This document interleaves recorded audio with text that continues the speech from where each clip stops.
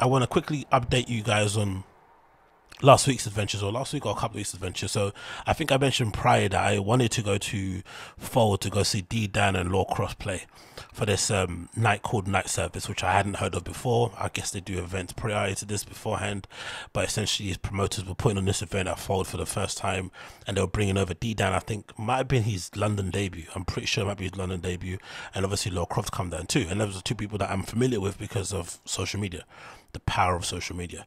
And it kind of got me thinking about the way I use it in terms of promoting myself when it comes to the DJing side of things, because I think I don't necessarily put out many clips on my own personal Instagram page in terms of the podcasts that I do and record, but if you look deep enough into it, into my links in my bio and stuff, there's usually a link to the podcast somewhere, shape or form there.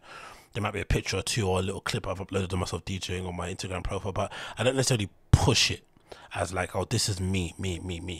And this probably comes from a lot of self-confidence issues. Maybe it may come to a lot of perfectionist sort of stuff too, thinking that maybe the thing that I'm putting out isn't quite the level that I want people to see at the moment.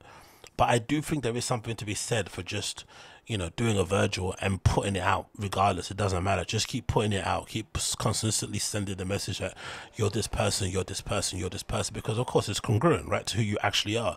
So why not share that with the world? And I think that one of the reasons why I think this is why I'm bringing it up, because I think over the last 2 years, especially when I'm doing lockdown, most of my time was spent, lusting for flipping nightclubs, right? So I was online watching old clips of clubs, people in places. I was watching old festival stuff. I was watching DJ live streams that most of us were doing at home. And one of the places that I was watching a lot was Hor, right? That station from Berlin. It's like in an underground toilet or whatever it may be, right? The green one everyone kind of goes to play at nowadays. And it's essentially now turned into essentially the German version, the Berlin version of Boiler Room. They've kind of really blown up over the last couple of years. I've saw they've done now live streams at festivals and stuff, which is big money because, they're basically paying for their services and whatnot. The views some of these DJs are getting on there are crazy. Some people I haven't heard of are getting like 50,000+ views on their streams and shit. So it's really taken off in a big way. But I think one of the real sort of, I think, amazing parts of that station is the fact that they're able to showcase people like this and essentially give them the opportunity to kind of touch different audiences and fans and stuff, myself included, because I'd never heard of D.Dan or Laure Croft, who I mostly discovered through Instagram, but D.Dan I'd never heard of beforehand prior to not checking him out playing on obviously Hall, right? And one of the first sets I think I saw was this one, courtesy of Hall Berlin, right? And this was from 22nd of January, I think last year. It was the first time I said, and again, I never heard of the kid beforehand.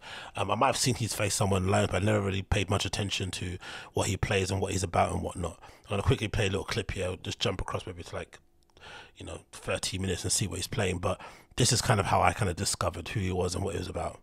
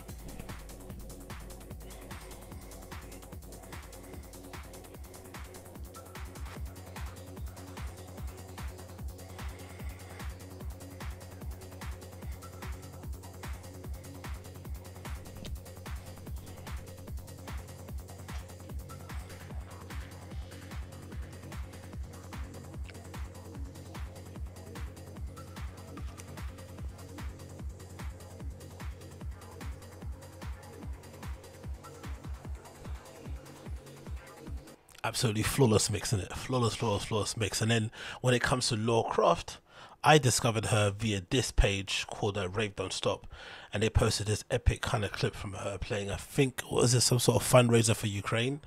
And I guess towards the end of the show, it says in the title, an incredibly emotional closing track and moment from Laure Croft during her set at Club Culture United Stand Up for Ukraine set in Hall Berlin. So yeah, I think this is the United We Stream set.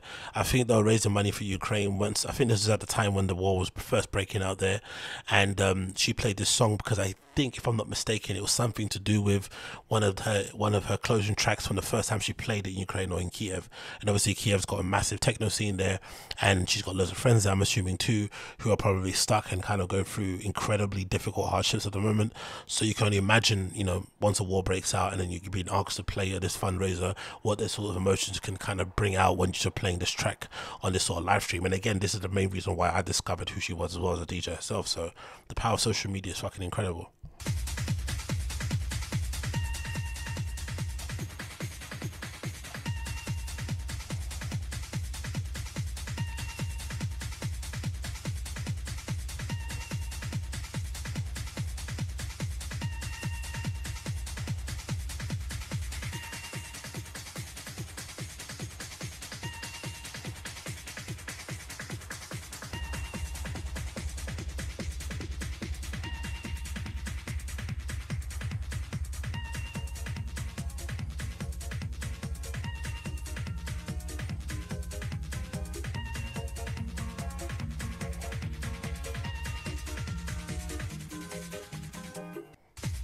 So cool, isn't it? So yeah, so why I bring this up, I was saying to bring this up in general in terms of myself, in terms of thinking about more ways I can kind of do pushing myself in terms of the DJing thing and putting it out there, making myself more, visible in that way, shape or form, especially nowadays that the whole like playing in clubs things or bars for the most part is sort of dried up. Why not use this opportunity to try and push out more of my content and put it online? So the plan is going forward, especially after being inspired about watching these guys play in Flip and Fold, is most likely I'm going to either set up another channel, or I think at the moment now there's places where you can buy smaller channels and just kind of rebrand them, set up shop on there and be kind of put on my live streams on there more often and just do it more often. Really, that's basically the plan. It's not really rocket science or anything, but I just need to do it way more often than I'm doing at the moment, because I just don't feel like I have enough of an identity online as a DJ that will make anyone give a shit. Do you know what I mean? And I feel like a lot of these people, what they end up doing for the most part, how seriously they take it. Oops, I'm not going to play it, but you can tell how seriously they take it from just how they present themselves online and stuff. And I feel like I need to do that more often now going forward. So that's the plan with me going forward in that regard. But that being said, man, these two guys at Flip and Fold, it was maybe one of the better events I've been to in a very long time. I have to be honest, one of the better ones I've been to in a long time. And I think there's not enough said about how important it is, I think, that this place exists in London, honestly, legit, Fold, right? And more so because of just the idea of there being one place in this godforsaken city that's number one, open until 6, and the number two, most problem, maybe even number one, most important, is the fact that you have to flipping cover the lens on your camera phone. Like, they make a point of it. Once you go to the flipping, once you queue up outside, there's usually a bouncer that's got like a palm of tickets or stickers that they give you to tag on your thing. The only thing I'd say, if I would kind of make any improvements, would be like, it would be better if they would just, once you're going to the security check-in to kind of, unload your flipping phones and position it into a bowl, it'd probably make more sense if they just gave the security guards the stickers and told them to put them on the phone. But I would imagine those type of security guards, they'd probably want to charge you more for basically applying the stickers on the phone. So most likely, as a compromise, the Fold said, hey, just give them the sheet of stickers and then they can put them on there, but insist that they put them on there, because obviously the security guards don't want to be fiddling, taking off stickers and putting them on phones, especially when it's cold or whatnot, or they're wearing gloves. Doesn't make any sense. So I get it in that regard. But I think even if you don't end up putting on your phone and you just lie, pretend you don't want to do it, or whatever it may be, I think just the act of them doing it to you and telling you to do that is akin to a security guard saying hi to you when you walk into a store. It's like, having worked in retail, part of the reason why they do that is sort of like psychological. So you can kind of, if you were thinking about shoplifting, you're now aware that that person saw you, right? Because part of the reason why people shoplift, or part of the reason how people shoplift well, is that you don't want to be seen. Whereas it depends. And if you're a graffiti type guy who does, does the old racking from back in the day, you actually make it a point to make yourself seen so that you look less suspicious. But anyway, usually for the most part, people don't want to be seen. So if you alert them that you've seen them, it usually kind of takes down the chance of them going in there and kind of stealing all your happy, you know, your Kinder Buenos and shit. So the fact that they even give you the sheet in the fold, I think it makes you kind of automatically understand, okay, cool, I'm in a different space, and it kind of clocks you out in a different way. Then you have to kind of go through the security thing and open up your bags and whatnot, and they're usually pretty jovial. It's a pretty fun experience. Not fun, but you know what I mean. It's not the most intrusive experience ever in the one in terms of the search. Then you go get your ticket, you know, looked at, you take a picture of the thing, which is a little bit weird, but I feel like the fact that they have it at the same place where you get a ticket, it kind of takes away the kind of creepiness of it, but I don't really like it too tough, but it is what it is. Then you walk up the stairs, and then you kind of start your little mind pilgrimage, your little mind cleanse in terms of getting yourself ready for the rave. And you open the big doors, you're welcomed by all the, you know, lockers around you, the person, you know, renting out the padlocks and whatnot. But in general, I think there's loads of processes, even from opening the big heavy doors. It kind of, at every turn, it feels like you're being prepared to party in a different way than you have done in any other club in London. And again, for someone that's travelled to Berlin and been to all the best clubs in the world out there, I feel like they've done a really good way of kind of copying all those kind of assets or best parts of those kind of places without making it feel anything too cringy. Do you know what I mean? It's still kind of, they still kind of do their own thing in that kind of way. And I feel like when I went to this event called Night Service to see D.Dan and Laure Croft play, that was something that kind of really took me, you know, kind of surprised me again once I was there, because again, I go all the time to Fold, but it's just nice to kind of see that kind of reminder once you're in those kind of spaces. And damn, man, those guys absolutely blew the roof off that place, man. Laure Croft is definitely somebody that I would say is a new favorite DJ of mine, because I've listened to D.Dan, even though I haven't seen him before.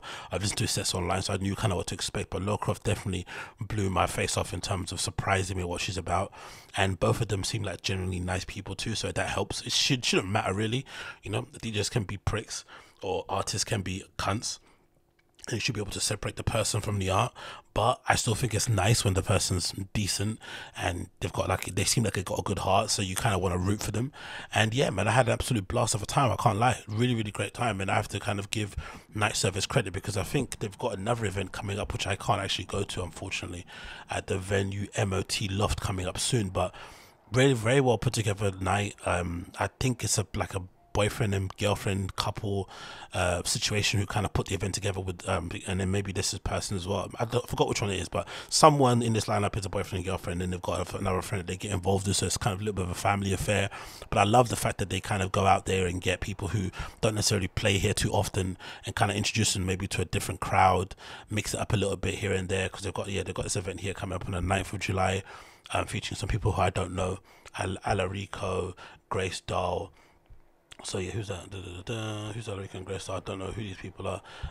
Let's see. Alarico visits via Italy and Berlin, and we are beyond excited to have him for our London debut. Again, loads of London debuts, so that's pretty cool. Neighborhood Hall restaurant, talented Grace Dahl joins us from Amsterdam. So yeah, loads of people that you don't really know too tough about, but I would definitely say I trust their programming. So if I see Night Service in the promotional headlining top title, whatever it may be, I'm definitely going to go out of my way to go to their events, because I had a blast at Fold. It was really one of the funnest experiences I've had in a very, very long time clubbing, and everyone was on a good vibe there. People were really going for it. And yeah, I had an absolute blast. I can't complain, man. So that was one of my highlights of the weekend, actually. So definitely recommend you check out Fold and Night Service and what they do there, and in general, just the place anyway, because they usually got fun events on there. And as clubs go, it might be a bit pretentious for the first time you go, because, you know, people take themselves very seriously there. But I think in general, I still think it's legit. Yeah, I mean, as places go, it's still one of the more legit places to be at, and I'm definitely thankful that it exists here, for sure. Definitely thankful it exists.